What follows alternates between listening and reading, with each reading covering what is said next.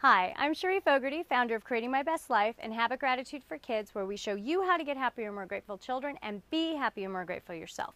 This week's super simple tip for busy moms, dads, and families to bring more gratitude and happiness into your life is take a gratitude walk.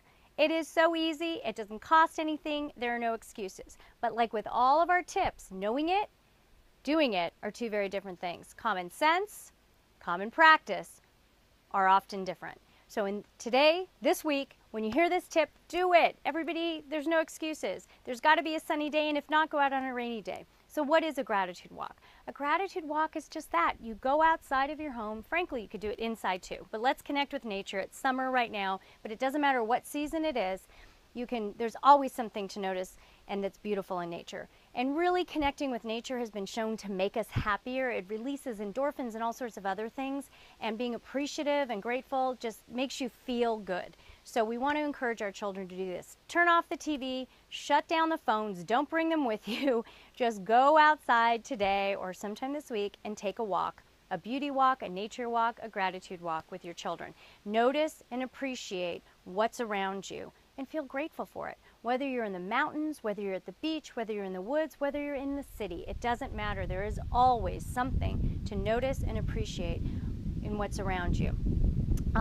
Even sitting on your front, I used to be amazed when I would watch my younger children run around the yard, and I would just be sitting on the front steps, actually paying attention to what was around me and just noticing the bees and the flowers and the birds singing and all of those things if you just stop and take a minute to notice them. So you're teaching your kids several things in this case. Even though it's super simple and they don't need to understand everything they're learning, what they're learning is to be mindful, to be present, to be aware. Hugely important in our over-connected, over-scheduled society that they live in, to be quiet, to listen, and be aware. And secondly, to appreciate those things. We live in an amazing planet. Whether, again, you're in a city, you're in the woods, you're in the ocean, this planet and everything on it is amazing. So it's good to appreciate that, to recognize it, to remember, and to appreciate it. So just as simple as a gratitude walk is, it accomplishes so many things, and it'll make you feel so good.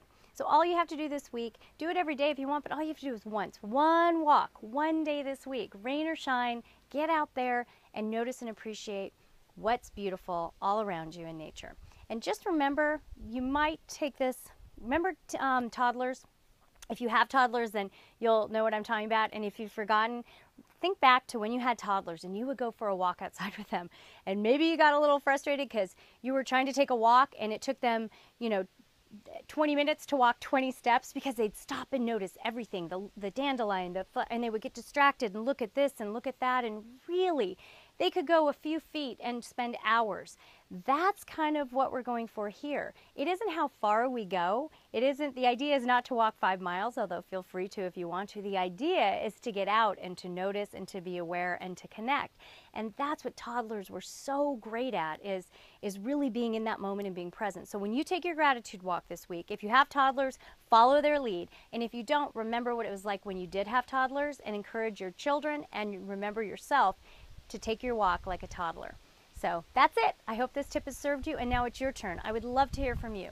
Where are you and where are you going to take your gratitude walk this week? Will it be in the city? Will it be on vacation? Will it be in your backyard? Anywhere is a great place to take a gratitude walk. So, and then also after you've taken the walk with your family, let us know how it went. What surprised you? What things in nature did you notice that you might not have noticed otherwise? What things were beautiful, and how did your kids react to it? So that's it. Super simple, right? No excuses. Knowing it and doing it, two different things. So don't just know it, do it this week. Take your gratitude walk. If you liked this video, please subscribe to the channel and share it with your mom or dad network so we can all have happier, more grateful children. And if you want even more tips, tools, and ideas for how to get happier, more grateful children and be happier, more grateful yourself, head over to CherieFogarty.com and sign up for email updates. Thanks so much for watching, for being a mom or dad, and for everything you do each and every day to be the best one you can be. And here's to all of us, creating a better world, one child and one family at a time, starting with our own. Thanks so much for being here, and I'll see you next time.